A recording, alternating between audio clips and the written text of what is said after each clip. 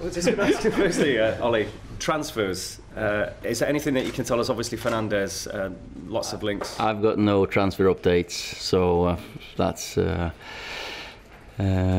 no. If we get something that we can tell you about, we will, but I've got no news now. Just a word about your strikers. There's a lot of chat at the moment with Harry Kane being injured, about Mason Greenwood. Obviously, he's emerged under yourself, about potentially England and Euros. Do you take any notice of that, or do you have to try and talk to young players like Mason when he'll be hearing things like that? And do you think there is potential in that kind of line? Well, I think Mason will have a top career and a long career. Let the boy settle in now first before we talk about England and Euros, because his focus has to just to be on playing more for us, improving, and when he plays well for us, that'll happen by itself. So no, I don't think Mason will have noticed. He's just been picked for the under-21s now lately, so I think he's just focusing on his football. But in terms of the strikers, I mean, he's having a great season. Martial and Rashford having the best season scoring-wise that they've ever had. How much satisfaction are you getting from what they're doing, and are you getting enough credit for the fact that you're getting more out of them? Well, I'm not one to get. I don't want credit for getting more out of them. They're working hard to improve their game. I think they've all done well.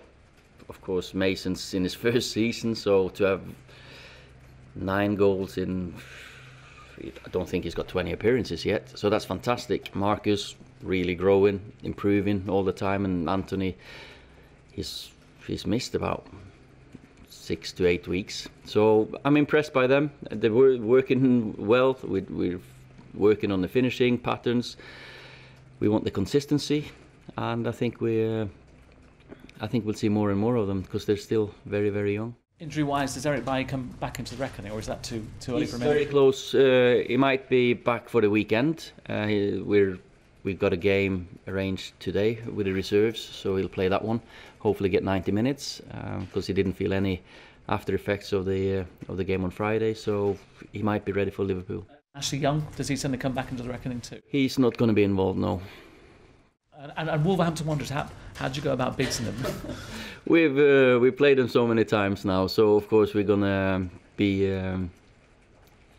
facing a team that know more or less everything about us, and we'll know more or less everything about them. We've got them in a couple of weeks again in the league, so we know we played a decent first half last week. Was it last week? Last time we played them. Second half was a bit disappointing. So, but at home we wanna make sure that we go through. I'm sure Nuno wants to go through as well, because this tournament is one that we all dream about winning when we're young. I've loved my time in the finals and lifting a trophy, so we want to go through. You said after that first game that your team was a little bit tired. You've played, this will be your 3rd game in like a little more than a week since then. How do you re-energise your team? You know, results, they do give you energy. You know, for me, I'm fine. I only have to see you before the game and after the game. So I do 6 press conferences every week when we got all these games. Just counting, we had, I think it's our 14th game in 45 days. We've still got 5 or 6 games before the winter break. So it's relentless. It's 18 games in less than 60 days for the players, which is physically demanding, mentally demanding. So we've just got to make sure we energize them. One with results like Norwich and performance. I think they all felt good about that one. When you got some bad results, we need to mentally work with them to use it as a motivation, as in, okay, we're not there yet. We need to keep working and improving. So just keep the rhythm. I remember I didn't play all these games but when I was playing, I felt that us as a team, we improved when we got the rhythm of match, rest, match, rest, match, rest. The physical thing I never got because I never played, but there were players like Roy, Scholes, Gary, Giggsy, they played all of them and they only seemed to improve. So that's what we've got to get to as well. Just in terms of Manchester United as a football club, the Deloitte report, people make a big thing of it. I don't know whether they do internally here.